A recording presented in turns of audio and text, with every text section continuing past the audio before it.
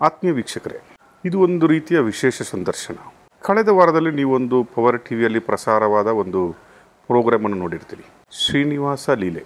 ಎಲ್ಲೋ ಒಂದು ಕಡೆ ನಮ್ಮ ಎಡಿಟರ್ಸ್ಗಳು ಈ ಸ್ಟೋರಿಯನ್ನು ಮಾಡಿದಾಗ, ನಾನು ಈ ಸ್ಟೋರಿಯನ್ನು ನಮ್ಮ ಟಿ ವಿಯಲ್ಲೇ ನೋಡಿದಾಗ ಒಂದು ಕುತೂಹಲದ ಒಟ್ಟಿಗೆ, ಪವರ್ ಟಿ ವಿ ಯಾವತ್ತೂ ಒಂದು ಸುಳ್ಳು ಸುದ್ದಿಯನ್ನು ಬಿತ್ತರಿಸಿಲ್ಲ, ಅಲ್ಲ, ನೈಜವಾದ ಸುದ್ದಿಗಳನ್ನು ಇನ್ವೆಸ್ಟಿಗೇಷನ್ ಮಾಡಿದ ನಂತರನೇ ಅದನ್ನು ಬಿತ್ತರಿಸಿತ್ತು. ಎಲ್ಲಿಯೂ ಈ ಒಂದು ಸ್ಟೋರಿ ನೋಡಿದಾಗ ನನಗೆ ಈ ಸ್ಟೋರಿ ಎಷ್ಟು ನೈಜಕತೆ ಹೊಂದಿದೆ, whether we are done something wrong ಅಂತ ಅನಿಸ್ಲಿಕ್ಕೆ ಶುರುವಾದಾಗ ನಾನು ಆ ವ್ಯಕ್ತಿಯನ್ನು ವಾಪಸ್ ಕರೆದು ಮಾತಾಡಿ ಅವರನ್ನು ನೇರ ಸಂದರ್ಶನ ನಾನೇ ಮಾಡಬೇಕಂತ ಒಂದು ರೆಸ್ಪಾನ್ಸಿಬಲ್ ಜರ್ನಲಿಸ್ಟ್ ಆಗಿ, ಒಂದು ರೆಸ್ಪಾನ್ಸಿಬಲ್ ಕಂಪನಿಯ MD ಆಗಿ ಮಾಡಬೇಕಾದ ಸಂದರ್ಶನ ಇದು. ನೀವು ನೋಡಿದ್ರಿ, ಕಳೆದ ಒಂದು ವಾರದ ಹಿಂದೆ ಒಂದು ಲೋಕಾಯುಕ್ತ ಕಂಪ್ಲೇಂಟ್ ಆಗುತ್ತೆ. ಯಾವುದೋ ಒಂದು IAS ಆಫೀಸರ್ ಮೇಲೆ, ರಿಟೈರ್ಡ್ IAS ಆಫೀಸರ್ ಮೇಲೆ ಕೆಲವು ಅಧಿಕಾರಿಗಳು ಇನ್ನೂ ತಮ್ಮ ವೃತ್ತಿಯಲ್ಲಿ ಮುಂದುವರಿತಾರೆ. ಅದರಲ್ಲಿ ಕೆಲವು IPS ಹೆಸರುಗಳಿದೆ, IAS ಹೆಸರುಗಳಿದೆ, ಇನ್ನು ಕೆಲವು ಖಾಸಗಿ ಚಾನೆಲ್ಗಳ ಹೆಸರುಗಳಿದೆ, ಕೆಲವು ಪತ್ರಕರ್ತರ ಹೆಸರುಗಳಿದೆ. ಈ ಒಂದು ಸ್ಟೋರಿ 9 ವರ್ಷದ ನಂತರ ಬೆಳಕಿಗೆ ಬರುತ್ತೆ, ಲೋಕಾಯುಕ್ತದಲ್ಲಿ ಕಂಪ್ಲೇಂಟ್ ಆಗುತ್ತೆ. ಅದಕ್ಕಾಗಿ ಈ ಒಂದು ಸಂದರ್ಶನ ನಾನೇ ಮಾಡ್ತಾಯಿದ್ದೀನಿ, ಅವರಿಗೆ ನೇರ ನಿಮ್ಮ ಮಧ್ಯೆ ಈ ಸತ್ಯತೆಯನ್ನು ತಿಳಿಸ್ಲಿಕ್ಕಾಗಿ. ಶ್ರೀನಿವಾಸ ಲೀಲೆ ಪಾರ್ಟ್ 2 ಪ್ರೋಗ್ರಾಮ್ಗೆ ನಿಮಗೆಲ್ಲರಿಗೂ ಸ್ವಾಗತ. ಹಾಗೆ ಇಲ್ಲಿರುವ ನಮ್ಮ ಅತಿಥಿ ರಾಜೇಶ್ ಅವರೇ, ಈ ಕಾರ್ಯಕ್ರಮಕ್ಕೆ ನಿಮಗೆ ನಮಸ್ಕಾರ, ಸ್ವಾಗತ. ಎಲ್ಲೋ ರಾಜೇಶ್ ಅವರೇ, ನಿಮ್ಮನ್ನು ಕಂಡಾಗ ಗಡ್ಡಧಾರಿ ಆಗಿಬಿಟ್ಟಿದ್ರಿ. ನೀವು ಒಂದು ರೀತಿಯ ಗುರುಗಳ ಥರ ಕಾಣ್ತಾಯಿದ್ರಿ, ಸನ್ಯಾಸಿ ಥರ ಕಾಣ್ತಾಯಿದ್ರಿ, ದೇವ್ರ ಭಕ್ತರ ಥರನೂ ಕಾಣ್ತಾಯಿದ್ರಿ. ನಿಮ್ಮ ಹಣೆ ಮೇಲೆ ಈ ಕುಂಕುಮ, ಈ ಗಂಧ ಎಲ್ಲ ನೋಡಿದರೆ ಏನೋ ಒಂಥರ ಡಿವೋಷ್ನಲ್ ಪರ್ಸನೂ ಆಗಿದ್ದೀರಿ, ರಿಲೀಜಿಯಸ್ ಪರ್ಸನ್ ಕೂಡ ಆಗಿದ್ದೀರಿ. ನೀವು ಕೊಟ್ಟ ಕಂಪ್ಲೇಂಟ್ ಕಳೆದ ವಾರದಲ್ಲಿ ಲೋಕಾಯುಕ್ತದಲ್ಲಿ ನೀವೊಂದು ಕಂಪ್ಲೇಂಟ್ ಕೊಡ್ತೀರಿ. ಅದು 9 ವರ್ಷದ ಹಿಂದಿನ ಒಂದು ಕಥಾನಕ ಸ್ಟೋರಿ. ಹೌದು, ಕರೆಕ್ಟ್. ನೀವು ಮಾಡುವ ಬಿಸ್ನೆಸ್ ಏನು? ನೀವು ಯಾರು? ಮಿಸ್ಟರ್ ರಾಜೇಶ್ ಪ್ರಭು ಯಾರಂತ ಕೇಳಿದ್ರೆ ನೀವು ಕರ್ನಾಟಕದ ಜನತೆ ಕೇಳ್ಬೇಕು, ನಿಮ್ಮ ಐಡೆಂಟಿಟಿ ಏನು? ಹೂ ಈಸ್ ರಾಜೇಶ್ ಪ್ರಭು? ನಾನು ಮಂಗಳೂರು ನಿವಾಸಿ. Vaishnavi express cargo private limited ಅಂತ ಲಾಜಿಸ್ಟಿಕ್ ಕಂಪನಿ ಇದೆ, ಅದರದ್ದು MD ಆಗಿದ್ದೇನೆ. ನಿಮ್ಮ ಬಿಸ್ನೆಸ್ ಇದೆ? ಹೌದು, ಮಂಗಳೂರು ಮುಂಬೈ ಲಾಜಿಸ್ಟಿಕ್ ಕಂಪನಿ ನಡೀತಾ ಇದೆ ನಮ್ಮದು, ವೈಷ್ಣವಿ ಕಾರ್ಗೋ ಅಂತ. Vaishnavi express cargo. ಎಷ್ಟು ವರ್ಷದಿಂದ ಈ ಕಂಪನಿಯನ್ನು ನೀವು ನಡೆಸ್ತಾ ಇದ್ರಿ? ಅದು ನಮ್ಮ ತಂದೆಯವರ ಕಾಲದಿಂದ ನಡ್ಕೊಂಡು ಬಂದ ಕಂಪನಿ. ಸಾಧಾರಣ ವರ್ಷ 50 ವರ್ಷ ಕಳ್ತಿರ್ಬೋದು. 50 ವರ್ಷದ ಹಿಂದಿನ ಒಂದು ಬಿಸ್ನೆಸ್ಸನ್ನು, ನಿಮ್ಮ ತಂದೆಯ ಬಿಸ್ನೆಸ್ಸನ್ನು ನೀವು ಕಂಟಿನ್ಯೂ ಮಾಡ್ತಾ ಇದ್ರಿ. ಡೆವಲಪ್ ನಾನೇ ಮಾಡಿದ್ದು. ನೀವೇ ಮಾಡಿದ್ರಿ. ಒಂದು ಎಷ್ಟು ಟರ್ನ್ ಓವರ್ ಮಾಡ್ತಾ ಇದ್ರಿ ವರ್ಷಕ್ಕೆ? ಕ್ರೋಸ್ ಟುಗೆದರ್ ಅಂದ್ರೆ ಒಂದು ಅಂದಾಜು ಹೇಳ್ಬೋದಾ? 20-25 ಕೋಟಿ ಇರ್ಬೋದು. 20-25 ಕೋಟಿ ಒಂದು ಟರ್ನ್ ಓವರ್ ಮಾಡ್ತಾ ಇದ್ರಿ. ನಿಮ್ಮನ್ನು ಕಂಡ್ರೆ ಇವತ್ತು ನನಗೆ ಬಿಸ್ನೆಸ್ ಮ್ಯಾನ್ ಅಂತ ಕಾಣ್ತಾನೆ ಇಲ್ಲ. ಲೈಫಲ್ಲಿ ಕೆಲವರಿಗೆ ತುಂಬ ಒಂದು ಟರ್ನಿಂಗ್ ಪಾಯಿಂಟ್ ಅಂತ ಬರ್ತದೆ. ಆ ರೀತಿ ನನ್ನ ಲೈಫಲ್ಲಿ ಸಹ ಒಂದು ಟರ್ನಿಂಗ್ ಪಾಯಿಂಟ್ ಅಂತ ಬಂದಿದೆ. 1.5 ವರ್ಷ ಮೊದಲು, ಒಂದು ವರ್ಷ 5 ತಿಂಗಳು ಮೊದಲು ನನ್ನ ಲೈಫಲ್ಲಿ ನನ್ನ ಮಗನನ್ನು ಕಳ್ಕೊಂಡೆ.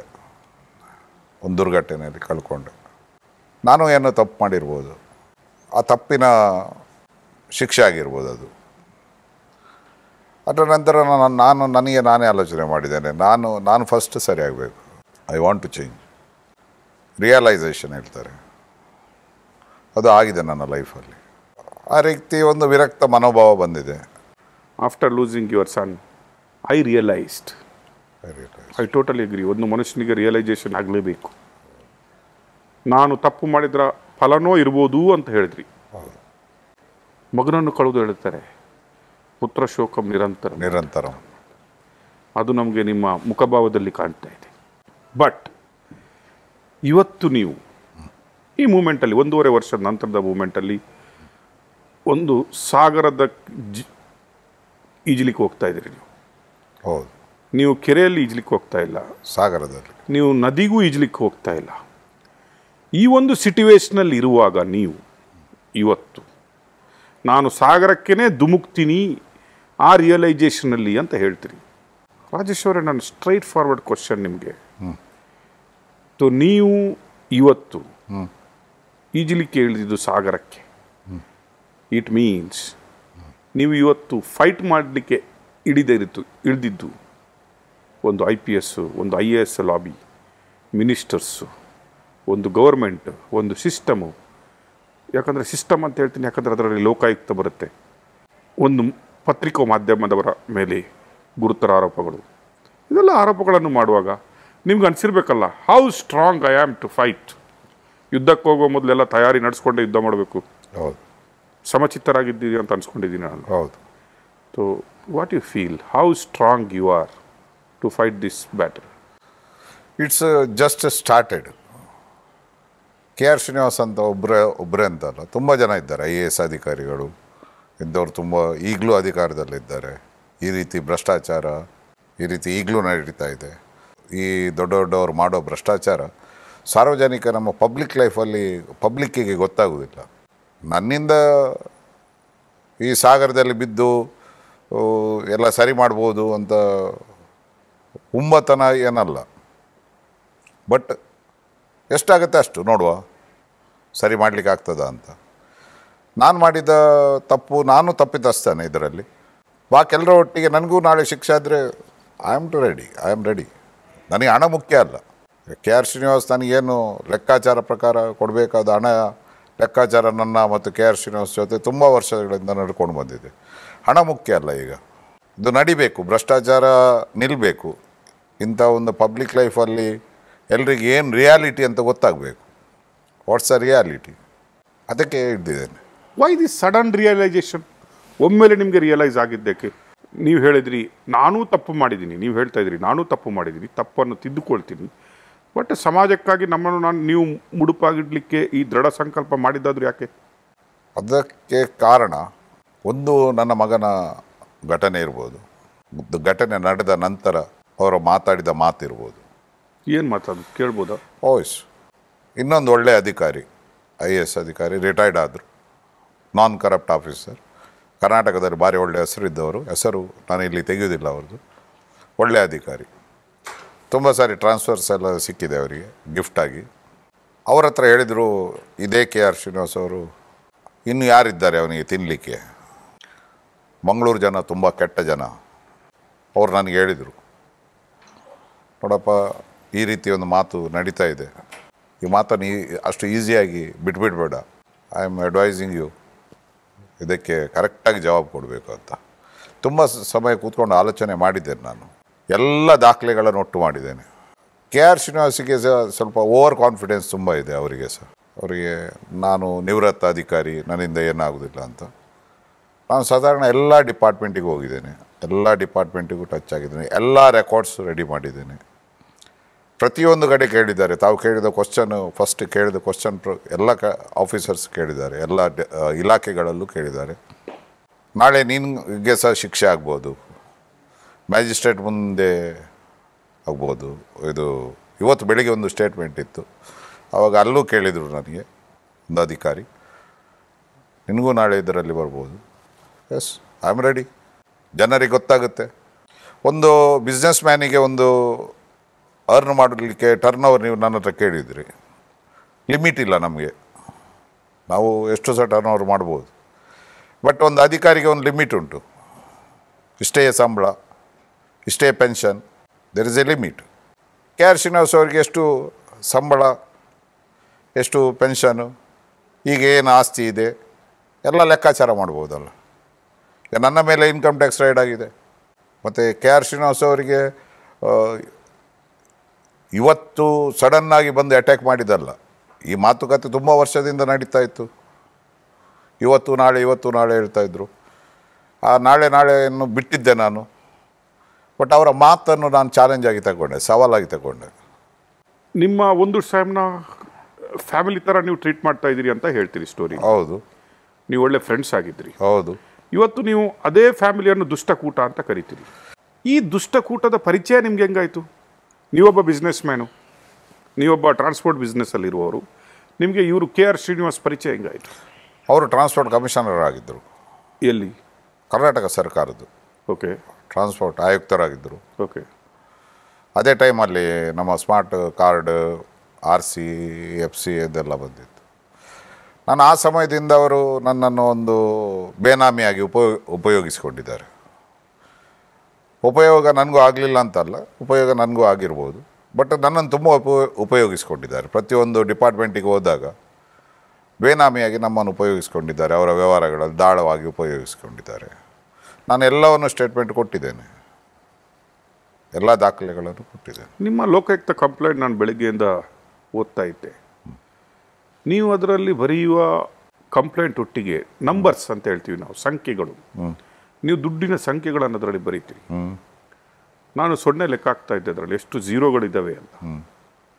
ಎಲ್ಲ 6 crores, 3 crores, 2 crores. ಎಲ್ಲಿಯಾದರೂ ನಿಮಗೆ ರಿಯಲೈಸೇಷನ್ ಆಗ್ತಾ ಇದೆನಾ ಈ ಒಂದು ಕಂಪ್ಲೇಂಟ್ ನಾಳೆ ಇದು EDಗೆ ಒಂದು CBIಗೂ ಹೋಗ್ಬೋದು? ಯಾಕಂದರೆ this amounts to some crores. And ಇದರಲ್ಲಿ ನೀವು ಹೇಳಿದ ಪ್ರಕಾರ ಒಬ್ಬನಿಂದ ಕ್ರೋರ್ಸ್ ಆಫ್ ದುಡ್ಡು ತಗೊಂಡು ಇನ್ನೊಬ್ಬನಿಗೆ ಕೊಡೋದು, ಇನ್ನೊಬ್ಬರಿಂದ ಅವನಿಗೆ ಕೊಡೋದು, ಅವರ ವ್ಯವಹಾರಗಳನ್ನು ಮಾಡಿದ್ದು. This pertains to hawala business ಅಂತ ಹೇಳ್ತಾರೆ, ಮನಿ ಲಾಂಡ್ರಿಂಗ್ ಕೇಸ್ ಅಂತ ಹೇಳ್ತಾರೆ. ಬೇನಾಮಿ ಆಸ್ತಿ ಒಂದು ಕಡೆ, ಮನಿ ಲಾಂಡ್ರಿಂಗ್ ಕೇಸ್ ಇನ್ನೊಂದು ಕಡೆ. ನಿಮಗೆಲ್ಲಾದರೂ ರಿಯಲೈಸೇಷನ್ ಆಗಿತ್ತಾ ಇದರಲ್ಲೆಲ್ಲ ನಾನೂ ಒಬ್ಬ ಪಾರ್ಟಿ ಆಗ್ತೀನಿ ನಾಳೆ, ನಾನು ನನಗೂ ಇದೊಂದು ಕನ್ವಿಕ್ಷನ್ ಕೇಸ್ ಆಗ್ಬೋದು ಅಂತ ಎಲ್ಲಾದರೂ ನಿಮಗೆ ರಿಯಲೈಸೇಷನ್ ಇದೆನಾ? ಇದೆ.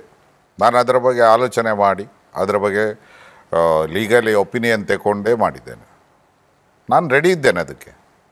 ನೀವು ಶಿಕ್ಷೆ ಅನುಭವಿಸಲು ರೆಡಿ ಇದ್ದೀರಿ? 100% ರೆಡಿ ಇದ್ದೇನೆ ನಾನು. ರಾಜೇಶ್, ಮೆಚ್ಚುವಂಥದ್ದು.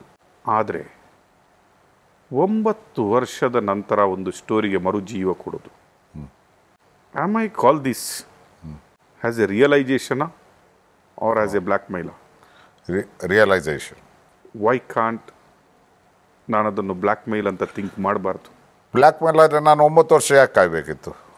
9 into 365 ಡೇಸ್, 360 ಸೆಕೆಂಡ್ಸಲ್ಲಿ ಒಂದು ಮನುಷ್ಯನ ಭವಿಷ್ಯ, ಜೀವನನೇ, ಘಟನೆ ಅಚಾನಕ್ಕಾಗಿ ಚೇಂಜ್ ಆಗ್ತದೆ. ಅದು ನಾನು ಅನುಭವಿಸಿದ್ದೇನೆ. ನಾನು ಲೆಕ್ಕಾಚಾರ ಹಾಕಿದ್ದೆ, 360 ಸೆಕೆಂಡ್ಸಲ್ಲಿ ಚೇಂಜ್ ಆಗ್ತದೆ. ನನ್ನ ಮಗನದೇ ದುರ್ಘಟನೆ. 5 ನಿಮಿಷ ಮೊದಲು ಮಾತಾಡಿದ್ದಾನೆ ನನ್ನ ಹತ್ರ. 5 ನಿಮಿಷ ಮೊದಲು ನಾವು ಒಟ್ಟಿಗಿದ್ದೆವು, ಜೊತೆಯಲ್ಲಿದ್ದೆವು, ಮಾತಾಡಿದ್ದೆವು, ಮೈ ಮೇಲೆ ಬಿದ್ದು ಆಟ ಆಡಿದ್ದಾನೆ. 5 ನಿಮಿಷ ನಂತರ ಇಲ್ಲ. 360 ಸೆಕೆಂಡ್ಸ್. 9 ವರ್ಷ 9 ವರ್ಷ ಅಂದರೆ 9 into 365 ಡೇಸ್ ಲೆಕ್ಕ ಹಾಕಿ. ಇಷ್ಟು ವರ್ಷ ನನಗೆ ಬ್ಲ್ಯಾಕ್ ಮೇಲ್ ಮಾಡಲಿಕ್ಕೆ ಇಷ್ಟು ವರ್ಷ ಟೈಮ್ ಬೇಕಾ? ಅದೇ ದಾಖಲೆಗಳು ನನ್ನ ಹತ್ರ ಇರಲಿಲ್ವ? ಇದೇ ದಾಖಲೆಗಳನ್ನು ಆಗ ನನಗೆ ಕಲೆಕ್ಟ್ ಮಾಡಬಾರ್ದಿತ್ತ? ಅದರ ಬಗ್ಗೆ ಮಾತಾಡಿದ್ದೇವೆ, ಮಾತಾಡಲಿಲ್ಲ ಅಂತಲ್ಲ. KR ಶ್ರೀನಿವಾಸ್ ಅವರು ಕರೆದಿದ್ದಾರೆ, ಮಾತಾಡಿದ್ದಾರೆ. ತಾಜ್ ವಿವಾಹಂತದಲ್ಲಿ ಕೂತ್ಕೊಂಡು ಮಾತಾಡಿದ್ದಾರೆ. ಒಂದು ವರದಿಗಾರ, ಇಂಗ್ಲೀಷ್ ಪತ್ರಿಕೆ ವರದಿಗಾರ ಮಾತಾಡಿದ್ದಾರೆ. ಅವರು ತಗೊಂಡಿದ್ದಾರೆ, ಸೆಟ್ಲ್ಮೆಂಟ್ ಮಾಡ್ತೇನೆ ಹೇಳಿದ್ದಾರೆ, ಮಾಡಲಿಲ್ಲ. ಅವರು ದುರ್ಬಳಕೆ ಮಾಡಿಕೊಂಡ್ರು, ನನ್ನ ಮಗನ ಇನ್ಸಿಡೆಂಟನ್ನು ದುರ್ಬಳಕೆ ಮಾಡಿಕೊಂಡ್ರು. ನಾನು ಬರಲಿಕ್ಕಿಲ್ಲ, ಕೇಳಲಿಕ್ಕಿಲ್ಲ ಅಂತ. 2021 ನಡೆದದ್ದು ಘಟನೆ ಅದು. ಇನ್ನೂ ಕೆಲವು ಆಫೀಸರ್ಸ್ ಇದ್ದಾರೆ. ನಾನು ನಿಮ್ಗೆ ಕೇಳ್ತೀನಿ, ಎಲ್ಲೇನೋ ಇದು ಇಂಡಿವಿಜುವಲ್ ಟಾರ್ಗೆಟಾ ಅಲ್ಲ? ನೀವು ಹೇಳಿದ ಪ್ರಕಾರ ಭ್ರಷ್ಟಾಚಾರದ ವಿರುದ್ಧ ಟಾರ್ಗೆಟಾ ಇದು? ಎರಡೂ ಇದೆ. KR ಶ್ರೀನಿವಾಸ್ ಮೇಲೂ ಟಾರ್ಗೆಟ್ ಇದೆ, ಭ್ರಷ್ಟ ಸಿಸ್ಟಮ್ ಮೇಲೂ ಟಾರ್ಗೆಟ್ ಇದೆ. ನೀವು ನಾನು ಭ್ರಷ್ಟಾಚಾರ ಮಾಡಲಿಲ್ವಾ ಅಂತ ಕೇಳಿದರೆ, ಭ್ರಷ್ಟಾಚಾರಕ್ಕೆ ಸಾಥ್ ಕೊಡಲಿಲ್ವಾ ಅಂತ ಕೇಳಿದರೆ, ನಾನು 100ಕ್ಕೆ 100 ಸಾಥ್ ಕೊಟ್ಟಿದ್ದೇನೆ. ನಾನೇನು ಸತ್ಯ ಹರಿಶ್ಚಂದ್ರ ಅಲ್ಲ, ಈಗ ಕೊಡ್ತಾ ಇಲ್ಲ. ಈ ಒಂದು ಘಟನೆ ಬಗ್ಗೆ ನೀವು ನಮಗೆಲ್ಲ ವಿವರಿಸಿದ್ರಿ ಲಾಸ್ಟ್ ಇದರಲ್ಲಿ. KR ಶ್ರೀನಿವಾಸ್ ಮೇಲೆ ಒಂದು 300 ಕೋಟಿ ಹಗರಣದ್ದು ಕೇಸ್ ಬರುತ್ತೆ. ಆಗಿನ ಲೋಕಾಯುಕ್ತ ಭಾಸ್ಕರ್ ರಾವ್ ಅವರ ಮಗನಿಗೆ 5 ಕೋಟಿ ತಲುಪಿಸಿದೆ ಅಂತ ಹೇಳ್ತೀರಿ. ಇನ್ನೊಂದು IPS ಆಫೀಸರ್ಗೆ ಹೌದು, ಅವರು ಈಗಲೂ ಇದ್ದಾರೆ. ಅವರಿಗೆ ಎಷ್ಟು ಕೋಟಿ ತಲುಪಿಸಿದ್ರಿ? 2 ಕೋಟಿ ತಲುಪಿಸಿದ್ರಿ. ಯಾವುದೋ ಒಂದು ಖಾಸಗಿ ಚಾನೆಲ್ಗೆ ಅದು KR ಶ್ರೀನಿವಾಸ್ ಅವರೇ ಮುಟ್ಟಿಸಿದ್ದು ನಿಮ್ಮ ಅವರು ಡೈರೆಕ್ಟ್ ಡೀಲ್. ಅದು 3 ಕೋಟಿ ಅಂತ ಹೇಳ್ತೀವಿ. ಹೌದು. ಇನ್ನೊಂದು ಪತ್ರಕರ್ತನ ಹೆಸರು ಹೇಳ್ತೀರಿ? ಹೌದು, ಅವನಿಗೆ 50 ಲಕ್ಷ ರೂಪಾಯಿ. 50 ಯಾಕೆ ಕೊಟ್ರಿ ಅವರಿಗೆ? ಅದು ಅವರಾದರೆ ನೀವು ಕೇಳಿದ ಕ್ವಶನಿಗೆ ಕರೆಕ್ಟಾ ಸೂಟೇಬಲ್. Black mailers. ಈ ವರದಿಗಾರ ಬ್ಲ್ಯಾಕ್ ಮೇಲರ್. ಓಕೆ. ನಾಳೆ ಪೇಪರಲ್ಲಿ ಹಾಕ್ತೇನೆ. ನಾನು 3 ದಿವಸ ಕಾದು ಕೂತ್ಕೊಂಡಿದ್ದೆ ಆ ಪೇಪರ್ನಾಗೆ. ಈಗ ಸಿಗ್ತೇನೆ, ಮತ್ತೆ ಸಿಗ್ತೇನೆ ಅಂತೇಳಿ ಆಟ ಆಡಿಸ್ತಾ ಇದ್ದೆ. ಅದು ಇಲ್ಲದ್ರೆ ಫ್ರಂಟ್ ಪೇಜ್ ಹಾಕ್ತೇನೆ, ಯಾರ ಸ್ಟೋರಿ ಇದನ್ನೇ? K R Srinivas story. ಮತ್ತು ಇದು ತಗೊಂಡ್ಮೇಲೆ ನಾನು ಕ್ರಿಯೇಟ್ ಮಾಡಿದ್ದಕ್ಕೋಸ್ಕರ ಒಂದು ಚಿಕ್ಕದು ಸ್ಟೋರಿ ಹಾಕಬೇಕಂತ ನೆಕ್ಸ್ಟ್ ಚಿಕ್ಕ ಸ್ಟೋರಿ ಬಂದಿತ್ತು ಬೆಂಗಳೂರು ಮಿರರ್ ಪೇಪರಲ್ಲಿ, ಚಿಕ್ಕದಾಗಿ ಒಳಗಡೆ ಪೇಜಲ್ಲಿ ಒಂದು 7ನೇದು 8ನೇ ಪೇಜಲ್ಲಿ ಚಿಕ್ಕದು ಸ್ಟೋರಿ ಬಂದಿತ್ತು. ಖಾಸಗಿ ಚಾನಲ್ಗೆ ಯಾಕೆ ಕೊಟ್ಟರು? ಅದು ಅವರು ಕೆ ಆರ್ ಶ್ರೀನಿವಾಸ್ ಅವರೇ ಡೀಲ್ ಮಾಡಿದ್ದು, ಪ್ರೊಮೋ ಹಾಕಿ ಏನೋ ಇದು ಮಾಡಿದ್ರು ಅಂತ. IPS ಆಫೀಸರ್ಗೆ ಯಾಕೆ ಕೊಟ್ರಿ? IPS ಆಫೀಸರ್ IO ಆಗಿದ್ದರು. ಆಗ ಅವರು IPS ಆಗಿರಲಿಲ್ಲ. ಅವರು ಅದನ್ನು ಒಂದು ಕಡಿಮೆಯಲ್ಲಿ ಒಂದು 3-4 ಸಾರಿ ಚೇಂಜ್ ಮಾಡಿದ್ದಾರೆ. ಕೆ ಆರ್ ಶ್ರೀನಿವಾಸ್ ಅವರು ಕನ್ನಡ ಈ ವಾಕ್ಯಗಳನ್ನು ತುಂಬ ಸಾರಿ ಚೇಂಜ್ ಮಾಡಿ ಫೈನಲೈಸ್ ಮಾಡಿ ಆ ಡಾಕ್ಯುಮೆಂಟ್ಸು ನನ್ನ ಹತ್ರ ಇದೆ, ಎಲ್ಲ ಡಾಕ್ಯುಮೆಂಟ್ಸ್ ಇದೆ ನನ್ನ ಹತ್ರ. ಅದಕ್ಕೆ ಸಂಬಂಧಪಟ್ಟ ಎಲ್ಲ ಡಾಕ್ಯುಮೆಂಟ್ ಎಲ್ಲ ಇಲಾಖೆಗಳಿಗೂ ಕೊಟ್ಟಿದ್ದೇನೆ, ನಾನು ಇಟ್ಕೊಂಡಿದ್ದೇನೆ ಎಲ್ಲ ಗೌಪ್ಯವಾದ ದಾಖಲೆಗಳು. ಆದರೆ ನಿಮಗೆ ತೋರಿಸ್ತೇನೆ ನಾನು ಬೇಕಾದರೆ. ಅಲ್ಲ, ನೀವು ಡಿಪಾರ್ಟ್ಮೆಂಟ್ಗೆ ಕೊಟ್ಟರೆ ಡಿಪಾರ್ಟ್ಮೆಂಟ್ ಅವರು ಒಂದು ಹೆಜ್ಜೆ ಮುಂದೆ ಹೋಗಿ ಕೇಳ್ತೀರಿ, ಡಿಫಾಮೇಷನ್ ಕೇಸು ಅಂತ ಹೇಳ್ತಾರೆ, ಮಾನಹಾನಿ ಕೇಸು ಅಂತ. ಸಪೋಸ್ ನಾಳೆ ನೀವು ಹೆಸರಿಸಿದ 5-6 ಜನ ಸೇರಿಬಿಟ್ಟು ನಿಮ್ಮ ಮೇಲೆ ಮಾನಹಾನಿ ಕೇಸ್ಗಳನ್ನು ಹಾಕಿದರೆ ಮತ್ತೆ ನಿಮ್ಮ ಉತ್ತರ ಏನು? ನಾನು ಜವಾಬು ಕೊಡ್ತೇನೆ. ಆಗ ಹಾಕಲಿ, ದಾಖಲೆಗಳಿದೆ ಅಲ್ಲ. ಈ ನಿಮ್ಮ ಹೋರಾಟ ನೀವು ಹೇಳಿದ್ರಿ ಮಾತಲ್ಲೇ ಇದು ಶುರು ಆಗಿದ್ದು ಅಷ್ಟೇ, ಇನ್ನೂ ತುಂಬ ಇದೆ ಅಂತ ಹೇಳಿ. ತುಂಬ ಇದೆ, ಹೌದು. ಅಂದರೆ ನೀವು ಇವರನ್ನು ಈ ಒಂದೇ ಡೀಲನ್ನು ಮಾಡಿದ್ದೀರಾ? ಅಲ್ಲ, ಇವರದ್ದು ನೀವು ಹೇಳಿದ್ರಿ ತುಂಬ ವ್ಯವಹಾರಗಳನ್ನು ಇವರದ್ದು ನಾನು ಮಾಡಿದ್ದೀನಿ, ಅದರ ಪ್ರೂಫರು ನನ್ನ ಹತ್ರ ಇದೆ ಅಂತ ಹೇಳ್ತೀನಿ. ಹೌದು. ಇನ್ನೂ ಉಳಿದ ಕೆಲವು IASಗಳದ್ದು ನಿಮ್ಮ ಹತ್ರ ಇದೆ. ಆ ಹೋರಾಟವನ್ನು ಮುಂದುವರಿಸ್ತೀರಾ? ಅದು ಮುಂದಕ್ಕೆ ಆಲೋಚನೆ ಮಾಡಬೇಕು. ಯಾಕೆ ನೀವು ಸಮಾಜವನ್ನು ತಿತ್ತೀನಿ ಅಂತ ಹೇಳ್ತೀರಿ, ಸಮಾಜವನ್ನು ತಿದ್ದಬೇಕು ಅಂತ ಹೇಳ್ತೀರಿ, ಯಾಕೆ ಖಾಲಿ ಶ್ರೀನಿವಾಸ್ ಎದುರುಗಡೆ ಅವ್ರದ್ದು ಯಾಕೆ ಹೊರಗಡೆ ತರಲ್ಲ ನೀವು? ಶ್ರೀನಿವಾಸ್ ಥರ ಅವರು ಯಾರು ನನ್ನನ್ನು ಹರ್ಟ್ ಮಾಡಲಿಲ್ಲ.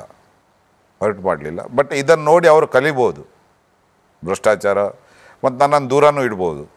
ರಿಯಲೈಜೇಷನ್ ಅಂದರೆ ಬೇರು ಸಮೇತ ಒಂದು ಸಿಸ್ಟಮನ್ನು ಕಿತ್ತು ಬಿಸಾಕೋದು. ನೀವು ಇವತ್ತು ಮಾಡುವ ಹೋರಾಟ ರಿಯಲೈಜೇಷನ್ ಆಗಿ ಭ್ರಷ್ಟಾಚಾರದ ವಿರುದ್ಧವೇ ಅಂತ ಆಗುವುದಾದರೆ ಅದರಲ್ಲಿ ಹೆಸರುಗಳು ಬರಬಾರ್ದು. KR ಶ್ರೀನಿವಾಸ್ ಆದರೂ ಒಂದೇ, ರಾಕೇಶ್ ಶೆಟ್ಟಿ ಆದರೂ ಒಂದೇ. ನಾಳೆ ಇದು ಯಾರಿಗೂ ಇಂಡಿವಿಜುವಲ್ ಟಾರ್ಗೆಟ್ಟು ನಿಮ್ಮ ಸೆಲ್ಫ್ ಬೆನಿಫಿಟಿಗಾಗಿ ನಮ್ಮನ್ನೆಲ್ಲ ದಾರಿ ತಪ್ಪಿಸಿದ್ರಿ ಅಂತ ಬರಬಾರ್ದು. I am asking you simple question. ನಾಳೆ ಭ್ರಷ್ಟಾಚಾರದ ವಿರುದ್ಧ ನಿಮ್ಮ ಆಂದೋಲನ ಮುಂದುವರಿಯುತ್ತಾ ಹೀಗೆ ಇಲ್ವಾ? ಮುಂದುವರಿತದೆ. You are strong enough. S. ಅದಕ್ಕೆ ಒಂದು ರೀತಿಯಲ್ಲಿ KR ಶ್ರೀನಿವಾಸ್ಗೆ ಥ್ಯಾಂಕ್ಸ್ ಹೇಳಬೇಕು. ವಾವ್. ಯಾಕೆಂದರೆ ಅವರು ಸುಮ್ಮನೆ ಕೂತ್ಕೊಂಡವರನ್ನು ಎಬ್ಬಿಸಿದ್ರು ಅವರಾಗಿ. ಅವ್ರ ಕರ್ಟೇಸಿ ಸೇಕ್ ನಾನು ತುಂಬ ಇಷ್ಟು ವರ್ಷ ರಿಲೇಷನ್, ಕರ್ಟೇಸಿ ಸೇಕ್ ನನ್ನ ಹತ್ರ ಒಂದು ಫೋನ್ ಮಾಡಿ ಮಾತೇ ಆಡಿಲ್ಲ. ಈ ವರದಿಗಾರ ಹೇಳೋದು ಮಾತೇ ಆಡಿಲ್ಲ. ನನಗೆ ಅದರ ನಂತರ ಆಫರ್ ಕೊಡ್ತಾರೆ ಇವರೆಲ್ಲ. ಆ ವರದಿಗಾರ ಹೇಳ್ತಾನೆ, ಈಗ ಕರ್ನಾಟಕ ರಾಜ್ಯದ ಸಚಿವರ ಪತ್ರಿಕಾ ಕಾರ್ಯದರ್ಶಿ ಆಗಿದ್ದಾರೆ ಚೇತನ್ ಆರ್ ಅಂತ, ಬಳ್ಳಾರಿ ಜಿಲ್ಲೆ 700 ಕೋಟಿ ರೂಪಾಯಿ ಟೆಂಡರ್ ನಿಮಗೆ ಕೊಡಿಸ್ತೇನೆ, ಅದರಲ್ಲಿ 2% 3% ಸಿಕ್ಕಿದ್ರು ಸಾಕಾಗುತ್ತೆ ನಿಮಗೆ. ನನಗೆ ಯಾವ ಟೆಂಡರ್ ಅಗತ್ಯ ಇದೆ? ಮೊದಲಾದರೂ ನಾನು ಬೇರೆ ರೀತಿ ಒಂದು ಎಂಜಾಯ್ ಮಾಡ್ತಾಯಿದ್ದೆ, ಬೇರೆಯೇ ರೀತಿ ಇದ್ದೆ. ನಾನು ಮೊದಲ ಫೋಟೋ ನೋಡಿದರೆ ನೀವು ನೋಡಿರ್ಬೋದು, ನೀವು ಸರ್ಚ್ ಮಾಡಿರ್ಬೋದು, ಬೇರೆಯೇ ರೀತಿ ಇದ್ದೆ. ಈಗ ನನಗೆ ಜಿದ್ದಿದೆ, ಇದನ್ನು ನಿಲ್ಲಿಸಬೇಕು. KR ಶ್ರೀನಿವಾಸು ನನ್ನ ಜೊತೆ ಒಟ್ಟಿಗೆ ಹೋಗೋಣ ಜೈಲಿಗೆ, ಅಲ್ಲೂ ನೋಡಬೇಕು. ಅವತ್ತು ನಾನು 21 ದಿವಸದಲ್ಲಿ ಅವರನ್ನು ಬಚಾವ್ ಮಾಡಿದ್ದೇನೆ. ಅದು ಕರ್ಟೇಸಿ ಇಲ್ಲ ಅವರಿಗೆ. ಎಲ್ಲೆಲ್ಲಿ ಅಡಗಿ ಕೂತ್ಕೊಳ್ತಿದ್ರು. ಒಂದು ದಿವಸ ಅವರನ್ನು ಅರೆಸ್ಟ್ ಆಗಲಿಕ್ಕೆ ಬಿಡಲಿಲ್ಲ, ಅವರ ಮನೆ ರೈಡ್ ಆಗಲಿಕ್ಕೆ ಬಿಡಲಿಲ್ಲ. ನನ್ನ ಫಾದರ್ ಇನ್ ಲೋ ಹೆಸರಲ್ಲಿ 2 ಸಿಮ್ಮು ತಗೊಂಡು ಕೊಟ್ಟಿದ್ದೇನೆ. ಏನಾದ್ರು ವ್ಯವಹಾರ ಇದ್ದರೆ ಇದರಲ್ಲಿ ಮಾತಾಡಿ. ಅವ್ರು ಎಷ್ಟಕ್ಕೆ ಏನು ಒಂದು ಎಷ್ಟಕ್ಕೆ ಡೀಲ್ ಸೆಟ್ ಮಾಡ್ತಿದ್ರು ನನಗೆ ಗೊತ್ತಿಲ್ಲ. ಬಟ್ ನಾವು ಅದರಲ್ಲಿ ಬಾಗಿನೇ. ಅವರು ಈಗ ಒಂದು ನಮ್ಮ ಹತ್ರ ಕೊಟ್ಟರೆ ನಾವು ಅದನ್ನು ಇಲ್ಲಿಗೆ ಮುಟ್ಟಿಸೋದು. ಒಂದು ಮರ್ಡ್ರ್ ಕೇಸ್ ಆದಾಗ, ಒಂದು ಮರ್ಡ್ರ್ ಮಾಡುವಾಗ ನಾನು ಹೋಗಲಿಲ್ಲ. ನಾನು ಖಾಲಿ ದೂರದಲ್ಲಿ ಕಾರ್ ಡ್ರೈವ್ ಮಾಡ್ತಿದ್ದೆ. ಅವರನ್ನು ಕರ್ಕೊಂಡು ಆಚೆ ಈಚೆ ಹೋಗಿದೆ ಅಂದರೆ ಡ್ರೈವ್ ಮಾಡಿದವನು ಮರ್ಡ್ರ್ ಕೇಸಲ್ಲಿ ಇನ್ವಾಲ್ವ್ ಅಲ್ಲ, ಎಕ್ವಿಸ್ಟೇ ಅಲ್ಲ. ನೀವು ಎಷ್ಟು ಸೆನ್ಸಿಟಿವ್ ಆಗಿದ್ದೀರಿ ಲೈಫಲ್ಲಿ? ಸೆನ್ಸಿಟಿವ್, ತುಂಬ ಸೆನ್ಸಿಟಿವ್. KR ಶ್ರೀನಿವಾಸಿಗೆ ಬೇಜಾರಾದಾಗ ತುಂಬ ದುಃಖ ಪಟ್ಟಿದ್ದೆ, ಈ ರೀತಿ ಆಗಬಾರ್ದಿತ್ತು ಅಂತ. ಬೇಜಾರಾದಾಗ ಅವರು ಕಣ್ಣೀರು ತೆಗೆದಾಗ ನಾನು ತೆಗೆದಿದ್ದೇನೆ ಕಣ್ಣೀರು. ಬಟ್ ನನ್ನ ಕಣ್ಣೀರು ಬಂದಾಗ ಅವ್ರು ಬರಲಿಲ್ಲ, ಒಂದು ಮಾತು ಆಡಲಿಲ್ಲ. ಅದ್ರ ಬದಲು ಉಲ್ಟಾ ನನಗೆ ಹೇಳಿದರು ಹಣ ತಿನ್ನಲಿಕ್ಕೆ ಯಾರಿದ್ದಾರೆ ಅಂತ. ಹಣ ತಿನ್ನಲಿಕ್ಕೆ ಬೇಕಾದಷ್ಟು ವ್ಯವಸ್ಥೆಗಳಿಲ್ವಾ? ಆಶ್ರಮಗಳಿದೆ, ಅನಾಥಾಶ್ರಮ ಇದೆ. ಶ್ರೀನಿವಾಸ್ ಅವರ ಬೇನಾಮಿ ಆಸ್ತಿಗಳು ವ್ಯವಹಾರಗಳ ಡಾಕ್ಯುಮೆಂಟನ್ನು ಎಲ್ಲ ತೆಗೆದಿಟ್ಟಿದ್ದೀನಿ, ಹಾಜರುಪಡಿಸ್ತೀನಿ ಅಂತ ಹೇಳ್ತೀರಿ. ಎಲ್ಲೋ ಒಂದು ಕಡೆ ನೀವು ಶ್ರೀನಿವಾಸನ್ನು ಟಾರ್ಗೆಟ್ ಮಾಡಿ ನಿಮ್ಗಳನ್ನೆಲ್ಲ ನಂಬಿ ಇನ್ನೊಂದು 4-5 ಜನ ಮಾಡಿದವರು ಅನ್ನು ನೀವು ಸಿಕ್ಸ್ ಹಾಕಿದಾಗೆ ಆಗಲ್ವಾ? ಎಲ್ಲೋ ನಾಳೆ ಎಣಿಸ್ಬೋದು ರಾಜೇಶ್ ಟ್ರಸ್ಟ್ ವರ್ತಿ ಅಲ್ಲ, ಇವತ್ತು ನಮ್ಮ ಗುಟ್ಟನ್ನು ಹೊರಗಡೆ ಬಿಟ್ಟಿದ್ದಾನೆ ಅಂತ ಯಾರಿಗಾದರೂ ಅನಿಸಿದರೆ ಏನು ಅನಿಸುತ್ತೆ ನಿಮಗೆ? ಸರ್, ಜೀವನ ಎಂಬುದು ಭಾರಿ ಚಿಕ್ಕದು. ಯಾರು ಏನು ಅನ್ನಿಸ್ತಾರೆ ಎಂಬುದು ಇನ್ನೂ ಆಲೋಚನೆ ಮಾಡಿ ಕೂತ್ಕೊಳ್ಳುವಷ್ಟು ಟೈಮ್ ಏನಿಲ್ಲ ನನಗೆ. KR ಶ್ರೀನಿವಾಸ್ ಇದು ಬೇನಾಮಿ ಡಾಕ್ಯುಮೆಂಟ್, ಫ್ಲ್ಯಾಟ್ ಇದ್ದು ಡಾಕ್ಯುಮೆಂಟ್ಗಳು ನನ್ನ ಹತ್ರ ಇತ್ತು. ಇದೇ ಸತ್ಯನಾರಾಯಣರಾವ್ ಅವರಿಗೆ ಕೊಡಲಿಕ್ಕೆ ಅಂತ ಕೊಟ್ಟಿದ್ದರು, ಅದು ಅವರು ರಿಜೆಕ್ಟ್ ಮಾಡಿದರು. ಸೊ ಆವಾಗ ಅದನ್ನು ನನಗೆ ಯೂಸ್ ಮಾಡ್ಬೋದಿತ್ತು. ಇಟ್ಸ್ ಎ ವರ್ತ್ ಅಬೌಟ್ ನನ್ನ ಅಂದಾಜು ಈಗ ನನಗೇನು ಕೊಡಲಿಕ್ಕಿದೆ ಅದರಲ್ಲಿ ಸೆಟ್ ಆಗ್ತಿತ್ತೇನೋ. 9 ವರ್ಷದಲ್ಲಿ ಭೂಮಿ ಬೆಲೆ ಎಷ್ಟಾಗುತ್ತೆ ನಿಮಗೆ ಗೊತ್ತಲ್ಲ ಬೆಂಗಳೂರಲ್ಲಿ. ಸೊ ಅದನ್ನು ನಾನು ಯೂಸ್ ಮಾಡ್ಬೋದಿತ್ತು, ನಾನು ಮಾಡಲಿಲ್ಲ. ನಾನು ಅದನ್ನು ವಾಪಸ್ಕೊಂಡು KR ಶ್ರೀನಿವಾಸ್ಗೆ ಕೊಟ್ಟಿದ್ದೇನೆ. ಸರ್, ಇದನ್ನು ಇಟ್ಕೊಳ್ಳಿ, ಇದು ಬಚಾವಾಗಿದೆ, ಇಟ್ಕೊಳ್ಳಿ. ತುಂಬ ಅಧಿಕಾರಿಗಳಿಗೆ ಗೊತ್ತುಂಟು, ತುಂಬ ಅಧಿಕಾರಿಗಳು ಓಪನ್ಲಿ ಹೇಳ್ತಾರೆ Rajesh is A trust worth. ಈಗಲೂ ಹೇಳ್ತೇನೆ, ಈಗಲೂ ನಾನು ಬೇರೆ ಯಾರ್ದು ಹೆಸರು ತೆಗೆದಿಲ್ಲ. ಇದನ್ನು ನೋಡ್ಬಿಟ್ಟು ಇನ್ನೂ ಕೆಲವು ಅಧಿಕಾರಿಗಳಿಗೆ ಎದೆ ಡವ ಅನ್ಬೋದಾ? ಸಾಧ್ಯತೆ ಇದೆ. ನಾನು ನಿಮ್ಗೆ ಹೇಳಿದ್ದೀನಿ, ನೀವು ಸಾಗರಕ್ಕೆ ಜಿಗಿತಾ ಇದ್ರಿ ಈಜಲಿಕ್ಕೆ, ಎಲ್ಲೋ ನಿಮ್ಮ ಕಾಲು ಕೈಯನ್ನು ಈಜುವಾಗ ಕಟ್ಬಿಟ್ರೆ ಆ ಒಂದು ಬಲೆಗೆ ನಾನು ಸಿಕ್ಕಾಕೊಂಡ್ಬಿಟ್ರೆ ನನ್ನನ್ನು ನಾನೇ ಸ್ಯಾಕ್ರಿಫೈಸ್ ಮಾಡ್ಕೊಬೇಕಾಗ್ಬೋದು ಇದರಲ್ಲಿ ಅಂತ ಯಾವತ್ತಾದ್ರೂ ಅನಿಸ್ತಾನೆ? Already started. ತುಂಬ ಜನ ಈಗಲೇ ನನ್ನ ಬ್ರದರ್ ಇನ್ಲೋಗೆ ಮತ್ತು ಬೇರೆಯವರಿಗೆ ಸಂಬಂಧಪಟ್ಟವರಿಗೆ, ನನ್ನ ಫ್ರೆಂಡ್ಸಿಗೆ ಬಿಟ್ಬಿಡು, ಅದನ್ನು ಇಲ್ಲಿಗೆ ನಿಲ್ಲಿಸು, ಶಾಂತಿಯಲ್ಲಿ ಸಮಾಧಾನದಲ್ಲಿ ಇರಲಿಕ್ಕಾಗೋದಿಲ್ಲ, ಬೇಡ, ಇದು ಬಿಟ್ಬಿಡು ಅಂತ. KR ಶ್ರೀನಿವಾಸ್ ಕಾರ್ಯದರ್ಶಿಯಾಗಿರುವಾಗ ಮುಖ್ಯಮಂತ್ರಿ ಸಿದ್ದರಾಮಯ್ಯ ಸಾಹೇಬರಿದ್ದರು. ಇವರು ಡೈಲಿ ಕ್ಯಾಶ್ ತಗೊಂಡು ಹೋಗ್ತಿದ್ರು. ಡೈಲಿ ಅಂದರೆ ಆಲ್ಮೋಸ್ಟ್ ಅಲ್ಲಿ ಮುಟ್ಟಿಸ್ಲಿಕ್ಕಿದೆ, CM ಸಾಹೇಬ್ರ ಡೈರೆಕ್ಷನಲ್ಲಿ ಇಲ್ಲಿ ಮುಟ್ಟಿಸ್ಲಿಕ್ಕಿದೆ, ಅಲ್ಲಿ ಮುಟ್ಟಿಸ್ಲಿಕ್ಕಿದೆ, ಅಲ್ಲಿ ತನಕ ತಂದುಕೊಡು, ಇಲ್ಲಿ ತನಕ ತಂದುಕೊಡು ಅಂತ. ಸೊ ನಾವು ಅದು ಕೆಲಸ ಮಾಡಿದ್ದೇವೆ. ಬಟ್ CM ಸಿದ್ದರಾಮಯ್ಯ ಸಾಹೇಬರಿಗೆ ಮುಟ್ಟಿಸಿದ, ಅದು ಯಾರಿಗೆ ಮುಟ್ಟಿಸಿದ್ದಾರೆ ಅಂತ ಅವ್ರ ಹತ್ರನೇ ಕೇಳಬೇಕು. ಅದು ನನಗೆ ನೀವು ಇಲ್ಲಿ ಸಿದ್ದರಾಮಯ್ಯ ಅವರು ಹೆಸರು ಎಳೆ ತಂದಾಗ ಎಲ್ಲೋ ಎಲೆಕ್ಷನ್ ಟೈಮಲ್ಲಿ ನೀವು ಸಿದ್ದರಾಮಯ್ಯ ಅವರ ಹೆಸರು ಇಟ್ಕೊಂಡು ಇನ್ನೊಂದು ಪಾರ್ಟಿಯ ಮುಖವಾಣಿಯಲ್ಲಿ ಇಲ್ಲ. ನನಗೆ ಸಿದ್ದರಾಮಯ್ಯ ಸಾಹೇಬರು ಒಳ್ಳೆ ಅಡ್ಮಿನಿಸ್ಟ್ರೇಟರ್, ನನಗೆ ಒಳ್ಳೆ ಖುಷಿ ಇದೆ ಅವ್ರ ಮೇಲೆ, ಅವ್ರ ಮಾತು ಎಲ್ಲ. ನಾನು ಒಂದು ಅಭಿಮಾನಿ ಅವ್ರದ್ದು, ನನಗೆ ಅಂಥದ್ದೇನಿಲ್ಲ. ಮತ್ತು ಯಾವುದೇ ಪಾರ್ಟಿದು ಕೃಪಾಪೋಷಿತನೂ ಅಲ್ಲ ನಾನು. ನಿಮ್ಮ ಮುಂದಿನ ಹೋರಾಟ ಯಾವ ರೀತಿ ಇರುತ್ತೆ? ಇದು ಯಾವುದೇ ಹಂತಕ್ಕೆ ಹೋಗ್ಬೋದು. IT ಎಲ್ಲರೂ ಲೆಕ್ಕಾಚಾರ ಕೊಡಬೇಕಾಗ್ತದೆ. ನಂದು ಆಲ್ರೆಡಿ ಲೆಕ್ಕಾಚಾರಗಳನ್ನು ಕೊಟ್ಟಾಗಿದೆ. ಸೊ ಇದರಲ್ಲಿ ಯಾರೆಲ್ಲ ಇದ್ದಾರೆ ಅವರೆಲ್ಲರೂ ಲೆಕ್ಕಾಚಾರ, IT, ನೀವು ಹೇಳಿದಾಗ ED, ನಿಮಗೆ ನನಗಿಂತ ಜಾಸ್ತಿ ಅನುಭವ ಇದೆ, CBIಗೂ ಹೋಗಿದೆ. ಸೊ ಆ ಡೈರೆಕ್ಷನ್ ಬಂದಾಗ ಅವರೆಲ್ಲ ಫೇಸ್ ಮಾಡಲಿಕ್ಕೆ ರೆಡಿಯಾಗಿರಬೇಕು. ಒಂದು ಹೋರಾಟವನ್ನು ತನಿಖಾ ಹಂತದಲ್ಲಿ ಮಾತ್ರ ಅಲ್ಲ, ಅದಕ್ಕೆ ಪರ್ಟಿಕ್ಯುಲರ್ ಒಂದು ಜಡ್ಜ್ಮೆಂಟ್ ಬರುವವರೆಗೆ ಅದರ ಒಟ್ಟಿಗೆ ನಿಂತ್ಕೊಳ್ಳೋದು. I think as A citizen, responsible citizen, ಆ ಜವಾಬ್ದಾರಿ ನಿಮ್ಮ ಮೇಲೆ ಇದೆ ಅಂತ ಅನಿಸ್ತಾ ಇದೆನಾ ಇಲ್ವಾ ನಿಮಗೆ? ಅನ್ನಿಸ್ತದೆ. ಮತ್ತು ಆ ಜಡ್ಜ್ಮೆಂಟ್ ಬರೋ ತನಕ ನನ್ನನ್ನು ಇವರು ಬದುಕಲಿಗೆ ಬಿಡ್ತಾರ ಅಂತ ನೋಡಬೇಕಲ್ಲ. ಬೆದರಿಕೆ ಕಾರ್ಯಗಳು ಈಗಲೇ ಸ್ಟಾರ್ಟ್ ಆಗಿದೆ, ಅದೊಂದು ಕ್ವಶನ್ ಇದೆ. ಮತ್ತು ಯಾವುದೇ ಊರಿದು ಜನ, ಈಗ ಬೆಂಗಳೂರು ಜನ, ಮೈಸೂರು ಜನ, ಮಂಗಳೂರು ಜನ, ಹುಬ್ಳಿ ಜನ ಕೆಟ್ಟ ಜನ ಅಂತ ಯಾರು ಜಡ್ಜ್ ಮಾಡಲಿಕ್ಕೆ ಆಗೋದಿಲ್ಲ ಸರ್. ಯಾರು ಕರ್ನಾಟಕ ಜನ ಎಲ್ಲರೂ ಒಂದಲ್ವಾ? ತಮ್ಮ ಅಭಿಪ್ರಾಯ, ನಾನು ನಿಮಗೆ ಒಂದೇ ಕ್ವಶನ್ ಕೇಳೋದು. ನಮ್ಮ ಅಭಿಪ್ರಾಯ ಕೇಳಿದ್ರೆ ನಾವು ಸರ್ವೋ ಜನ ಸುಖಿನೋ ಭವಂತ ಇರಬೇಕು ಅಂತ ತಿಳಿಯುವ, ಮನುಕುಲ ಒಂದೇ ಅಂತ ಭಾವನೆ ಇರುವರು, ಎಲ್ಲರೂ ಒಳ್ಳೆಯವರು, ಸಮಯ ಬಂದಾಗ ಕೆಟ್ಟವರೇ, ಒಳ್ಳೆಯವರೇ. ಮನುಷ್ಯ ಕೆಟ್ಟವನಾಗುವುದು ಅವನ ಕೆಟ್ಟ ತಿಳುವಳಿಕೆಯಿಂದ, ಭಾವನೆಯಿಂದ ಹೊರತು ಮನುಷ್ಯನಾಗೆ ಅಲ್ಲ. ನೀವೇ ಹೇಳ್ತಾ ಇದ್ರಿ, ಒಂದು ಟೈಮಲ್ಲಿ ನಾನು ರಾಂಗ್ ಆಗಿದ್ದೆ, ಹೌದು, ಈಗ ನಾನು ಸನ್ಮಾರ್ಗದ ದಾರಿಯಲ್ಲಿ ನಡೀಲಿಕ್ಕೆ ಪಣ ತೊಟ್ಟಿದ್ದೀನಿ.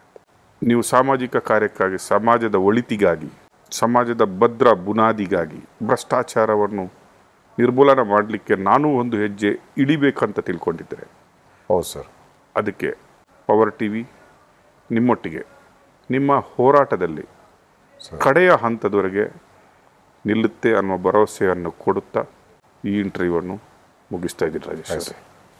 ಧನ್ಯವಾದ. ಧನ್ಯವಾದ ವೀಕ್ಷಕರೇ, ಇದು ರಾಜೇಶ್ ಅವರ ಮನದಾಳದ ಮಾತು ಅಂತ ನಾನು ಹೇಳ್ತಾ ಇಲ್ಲ.